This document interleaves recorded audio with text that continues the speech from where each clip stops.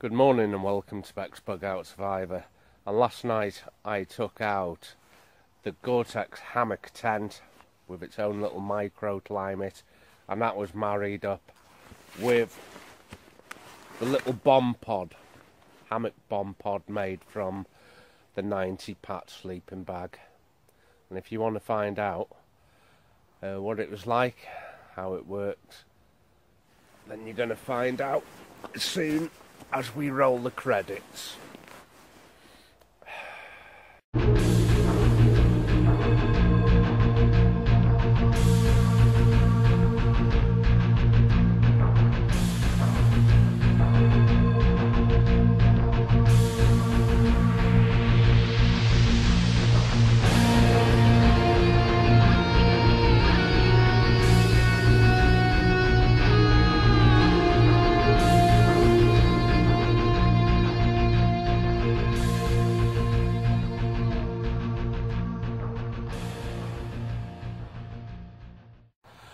A little heavier pack than usual. It's the large Alice pack, and tonight's little overnighter is just for me really to test out my shelter. I have two kit priorities when it comes to bugging out, and one of them is shelter. For me, gotta be warm, gotta be dry. And if you'll have seen the little make of that bomb pod, you'll be expecting tonight's episode. I've walked out, I'm going to sit down here for a minute. Bushed. Yeah, so I walked out in my quilted cold weather jerkin, and the weather was predicted to have cooled right down from the last few campouts. Got my gore-tex, it's just in case it's going to go wet and cold. I have my army wool jumper, so I'm going to be warm and I'm going to be dry. It's my Pat 90, and it is in its stuff sack. This is the entire bug out shelter. That's everything I need. But just in case, I have brought with me a little 3/4 length inflatable just for extra insulation. I've had this out a few times, but just not tested it for an overnight. I expect good things from this. The last few nights I've taken out not surplus but off the peg kind of hammock gear, and I've not been impressed. This is stuff you buy from companies who are specialised in making hammock insulation, and to be quite honest with you, if that's the best they can do, I'd rather not have it. I'd rather make something myself like this. There's the foot end. Here's the head end. And inside the hood end of my bivvy is a beaner. I need to figure out how I'm going to attach this 6mm polypropylene line to it. I'm going to use the power of a pulley system by coming round the tree with both lines back to the beaner, run it through. Then when I pull, I'm using the power of a pulley system, and that should give me about 2.5 to 1, so it should be a lot easier and I can get a lot higher. Let's get that done. So that's both cords around the tree, both cords back to the beaner. Can clip it straight back into the beaner and tie a quick release knot here. I'm going to actually sag this down because I want to raise the other end, but I'll show you. I make a letter D and I pop a loop through the letter D and get everything close down that end there. I only have to tug on these two lines here. It all comes undone really easy. Let's show you. There, it's down. It's as quick as that. So that has centred it and got it to the pitch I want to elevate. I lift it up a tree, and that's as technical as I'm going to go with it. And I think I've got these lines far too tight. Wow. This hammock is incredibly tight. It's going to be tight on my shoulders. I can feel it pinching in, and that's because I've got too much span somewhere.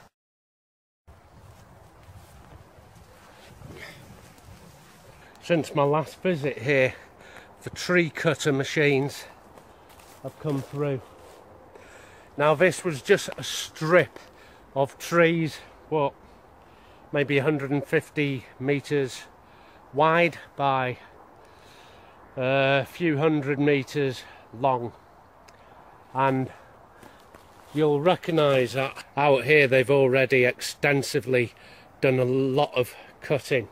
And I think all that's going to happen is the tree cutter machine is just going to follow me all the way up over the hills. So we had to relocate to trees a lot closer together.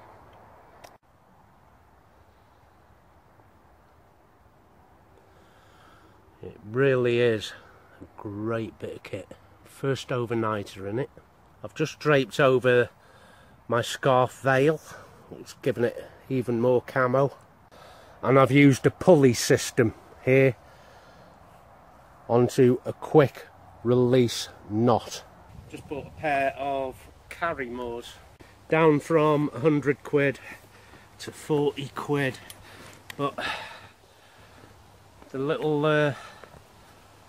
doodah there has snapped from there, probably why it's only 40 quid. So I've come further back from the first pitch, which gives me a little more cover from the tree logging machine. I'm quite well concealed, and this in itself is quite a stealthy little system. There you go, I've just made some alterations, just moving things about just the way I like it, because I'm here for the night.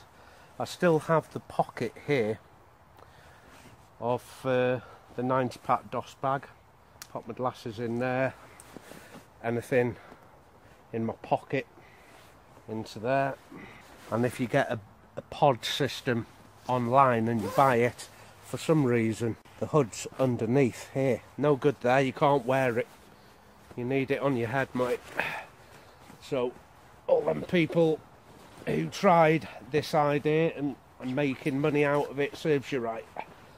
There's only the Bex bomb pod that is done correctly, and I know it's correct because this is my little creation. The bivvy bag goes over the whole deal, and I have the strings for it here, and tighten it up, get right in, zip up, hood up. And I'm expecting great things from this little setup. I expect it to be warm. I expect it to be very, very comfortable. Now then, on saying that, I have brought with me my woolly hat. I brought with me my wool jumper in the bottom of my sleeping bag, already packed in and ready for tonight, are my Arctic tent booties, very similar material to the 90-pack DOS bag. So feeties into them, into the little pod, zip the pod up, bring this over. In fact, I can just have it like this around my shoulders, and I can also put up a ridge line and raise it all up off my face if it rains. I might show you that anyway because it's part of the system. So I have brought with me a consumer version of a 3/4 length self-inflating mat. If I need to, I'm going to put it in, because I do suffer CBS no matter what system I have, unless of course that under blanket is goose down. I do not need any kind of further insulation with that. So before we came into camp, I got everything weighed, including the large Alice pack itself, which also contained 2 litres of water inside the pack. Let's have a look at how much it all came to. Going to use luggage scales.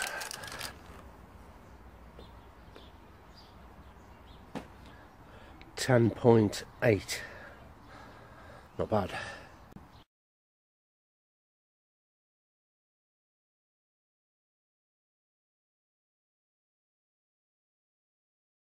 But in here is my LRRP, and there's a housing for this, a little pocket that I can pull tight to house it. Now I'm not sure originally if that would have gone there, but it fits, so it's where I put it.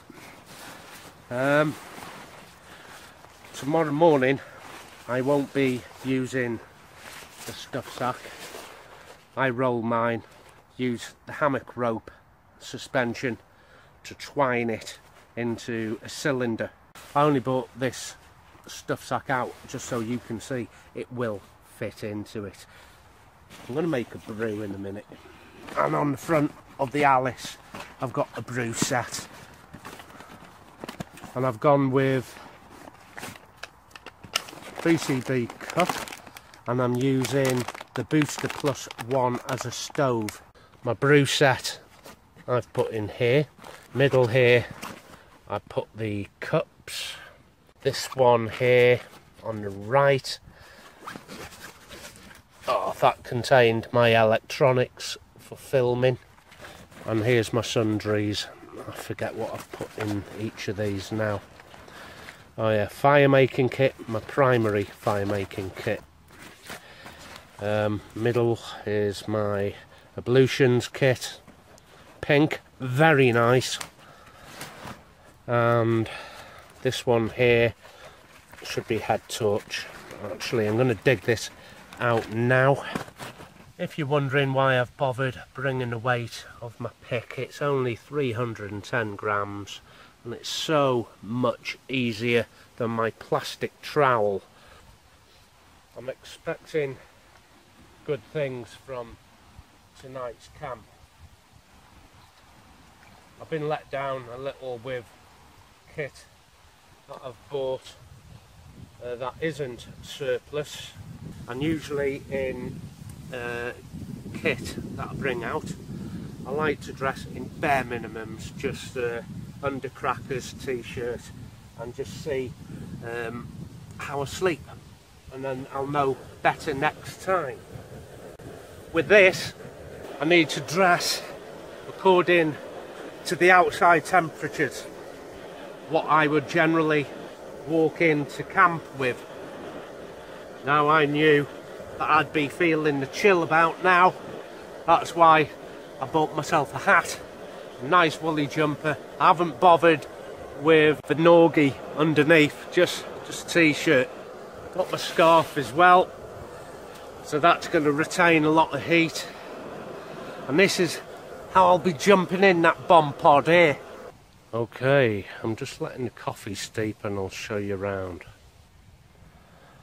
The ridge line is up. I felt a bit of rain, and it's only a bit of paracord that comes from one beaner to the other, which holds up this gore-tex. The large Alice has been suspended to this tree. I have a beaner here. I don't know if you can make it out here. Now when it comes finding somewhere to dig a hole, I'm going to share with you a little secret. Sometimes it's just as easy to find this kind of arrangement in a tree. Find yourself a log like that and put it into that little V like that.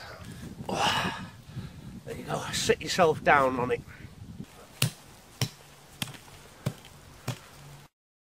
Half 8 now. The light is closing in. Now where I am is a little crop of beech trees, and beech trees are not the best friends of hammockers. Beech trees have a habit of throwing its limbs, regardless of if they're healthy or not. It's the way they grow, it's the way they go taller, is to get rid of the lower limbs to make room for it to grow upwards. So not an ideal scenario, really. Well, I have gone with putting the inflatable 3/4 length inside the little bomb pod. Okay, temperature is 15.2 Celsius. And let's put it in old money, 59.2. But it feels a hell of a lot cooler than that. I have got my quilted jerkin on, my wool jumper, just a t-shirt under that, and that should see me through to the morning, because I've got the 90 pat hanging in a tree and a gore-tex bivvy over that, run on a ridge line here, and there's where my feet go. I'll be popping my feet into them little boot liners later, or tent booties. It's coming up to around 9 o'clock. I've got a few things to do. If I can gather some firewood, I will. It's not a necessity, but like I said earlier in the feature, this is being logged, and it's the same higher up here. I really don't think we're going to see this plot again.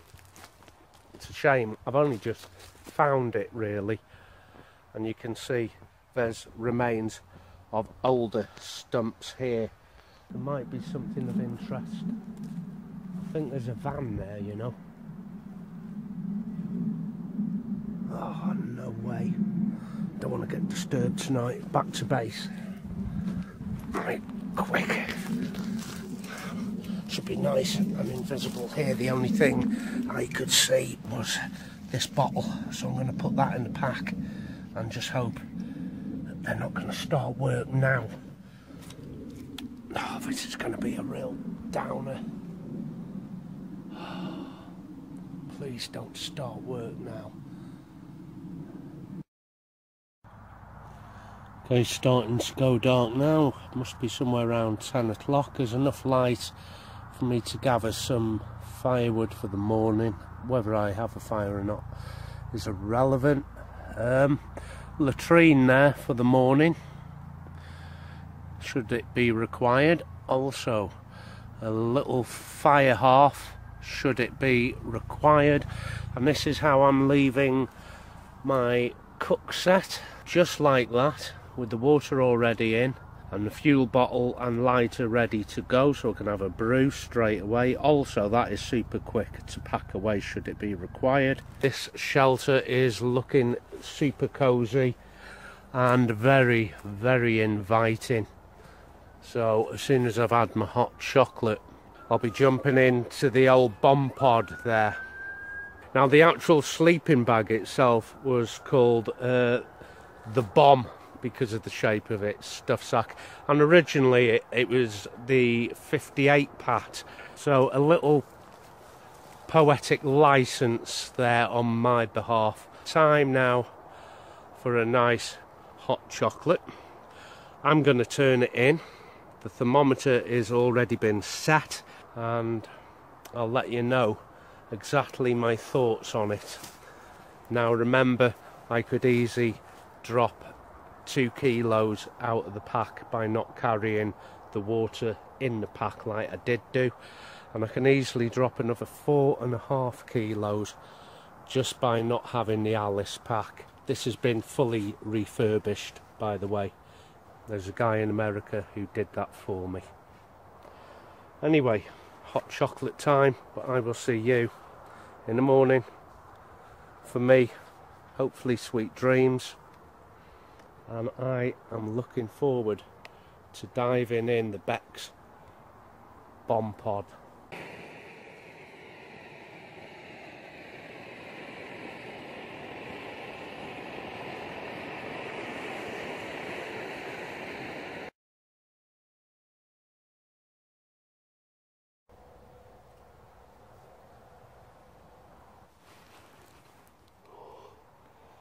Oh, oh boy, oh boy.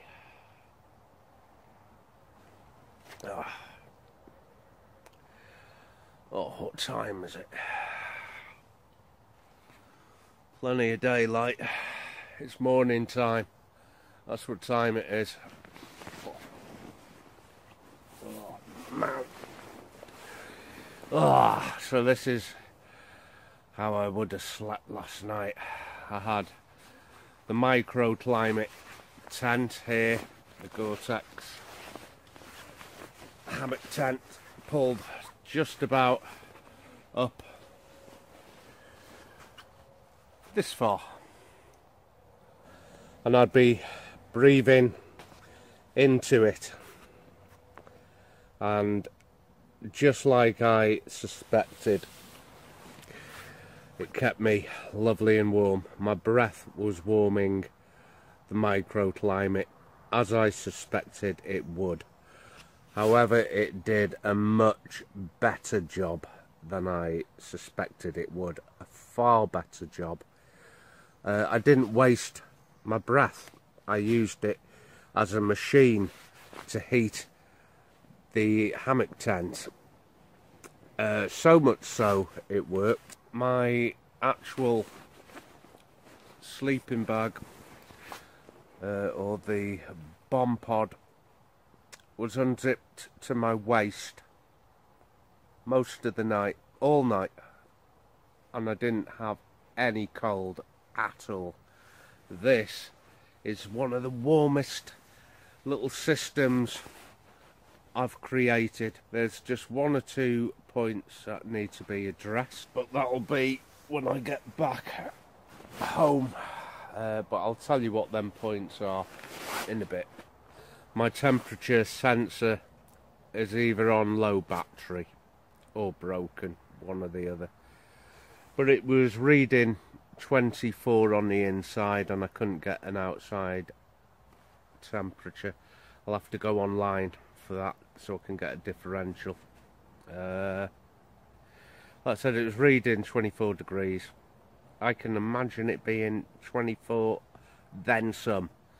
I should imagine the inside temperature inside this system would be in the 30s, and I'm talking Celsius there, so you'll have to do your own equation for that. I think it's double it and add 30. Wow, 90 degrees. Yeah, no wonder I was warm last night. But like I said, I had it all unzipped. I'm just going to remove the hammock tent down a bit. Oh, right down to the bottom. That just leaves me sleeping bag section like this. Oh boy, this is toasty. Toasty. One of the better nights I've had in a while.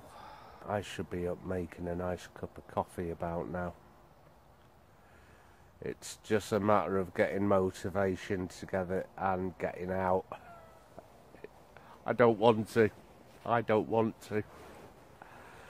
I'm half tempted to turn the camera off and get another couple of hours sleep, but I'm not tired. I'm awake now. Alright, count myself in. That's what I'm going to have to do. In 3, 2, 1, unzip. No, it's no good.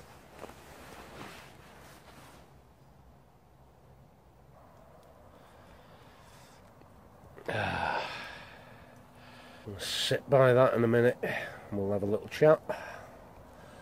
But first, brew set's all ready to go. What a phenomenal piece of kit this is. This is a prepper's must.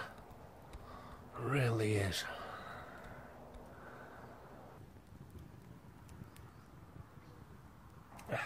It was a pretty warm little system. When I say warm, I mean very warm.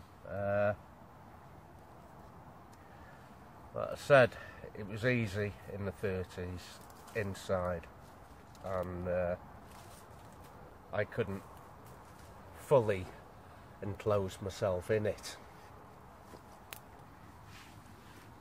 If I was to change anything about it, I'd have the longer 90 pat bag. A little tight on the feet, and the extra length on the bag would have made all the difference there. I'm going to burst this into life. That's better. Yeah, so the longer sleeping bag would have made all the difference, big difference actually. So I'm on the lookout for a much bigger sleeping bag, maybe something from the M range. I'm going to want something at least 6'4". I'm only 5'8", and my 90 pat is only 5'8". It's the small, and it wasn't long enough. It was pinching at my feet. That's the only complaint I could find about it. So I'm going to look for something a lot longer, at least 6'4", maybe more in the sleeping bag length. And I might even have a go at stitching in the zips myself. I've never sewn a zip in. There's got to be a first time. I've got to learn. My sewing skills are improving. I'm going to have a go. Much longer sleeping bag. Have a go at putting the zips in. As regards to the hammock itself, worked perfectly. Why shouldn't it? But I am going to try the jungle stretcher, which is army issue, 94 I think, and it'll just give me peace of mind and endurance. The problem is it's a flat bed hammock, so if I roll over there's a good chance I could fall out. But again, I'm not going to know until I experiment with that when I get home. I'm going to put a brew on. And just a little thing I discovered, if we come up to the actual hood section here, I've shown you these that I put on. These are the brass cinch toddles. A lot stronger than the plastic. Because this is a bug out system, I need it to endure. However, if I come over to the actual bivvy part, it also has a cinch toddle which is plastic. I forgot to switch that out, so there's a job. Other than that, there's not a lot of jobs to do. I can tell you one thing, if I pull back here, the hammock booties I took off in the middle of the night. It was too hot for them. And in here, right inside with me, is my wool jumper. I also took that off. I actually thought it would require a hell of a lot more insulation than it really did. I'm glad I had the little 3/4 length inflatable. I need that in any system. Maybe it's just me. I don't need it in my goose down under blanket at all, but in synthetic insulation I do. I can't give this enough praise, this system. I knew the gore-tex hammock tent would work using just your body heat and your breath to warm it, and it worked a treat. I only had it up to my mouth, was breathing into it, and then it heated all the inside, the whole length. This is definitely coming in my bug out system. Definitely. There's no doubts about it. I can drop this onto the floor if I needed to, but I'm quite happy with this. Large Alice pack, the Bex bomb pod. Nice fire on the go. Brew won't be long. The 2-to-1 pulley system I used, fantastic. Again, quick release loops. We're going to test that out in a bit. It's a great way of lifting heavier kit that's already pre-attached to your hammock, such as this. Any other system wouldn't have been as easy to use. It's bubbling away nicely. May as well finish it off cowboy style.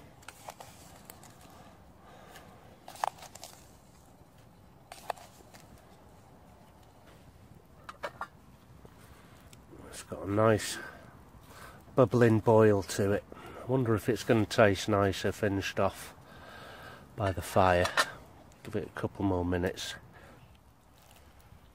And I'm going to put the little system into a roll.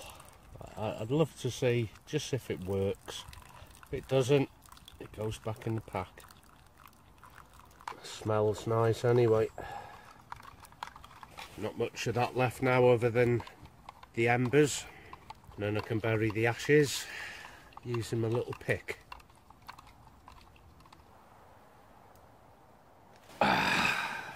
Kick my feet up a bit. The elastics that I had on foot and head end seemed to impede the comfortability of the system. So I got up, got out and just unclipped them from the beaners, and it fit my torso a lot better. There was less tension on my feet, and it worked a lot better without the elastics. The elastics really are only here to keep the sleeping bag from lying on the dirt, keeping it off the ground. I've got far too much elastic, and it was actually stretching against the hammock. It wasn't nice, but soon remedied. 140 centimetres I've got on the width of my hammock, which was plenty. I don't know if you've ever slept in a pod before, but unlike an underblanket, it hugs your shoulders, your hips and your feet. It's a different kind of way of being in a hammock that needs a bit of getting used to. I don't mind it at all. I quite like cocoons as well. I've got the Snug Pack cocoon, and that's nice as well. It does require extra insulation for me on a personal level, but that's easily remedied also. I went for a little wander just to the bottom of the woods and back, collect some firewood, and came back to camp and had a look around, and the whole system had gone, just wasn't there. Couldn't find it. I'd walked straight past it. I should know where it is. It was a stealthy little number. I walked past my own system. I was quite happy with that, by the way. But this is why I'm up a little earlier than I would have usually liked. I made a mental note of being up at dawn, just in case the tree cutter machines are coming in. I hope if I come here again next week that these trees will still be here. Otherwise it'll be a sad little ending to this episode if we lose these trees. Okay, let's drop the bomb.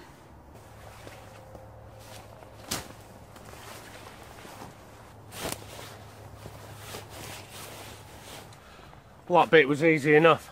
Now I want to try and put it in a roll, and for that I'm going to use the cord or the rope, which was last night's suspension. I've laid one of them over like that.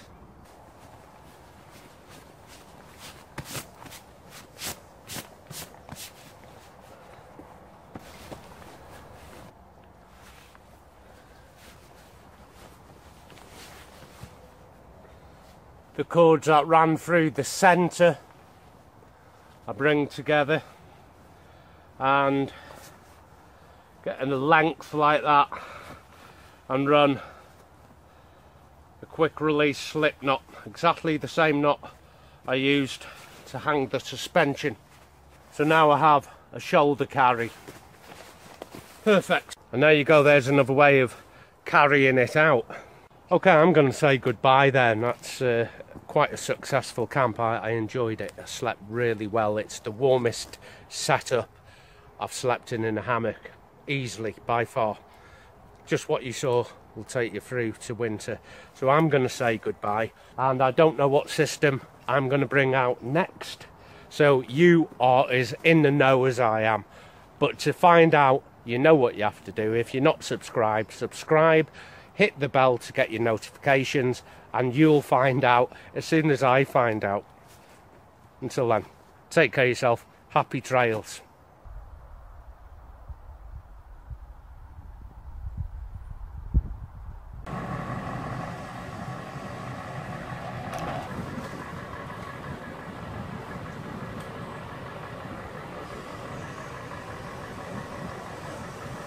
Sad day. Sad day.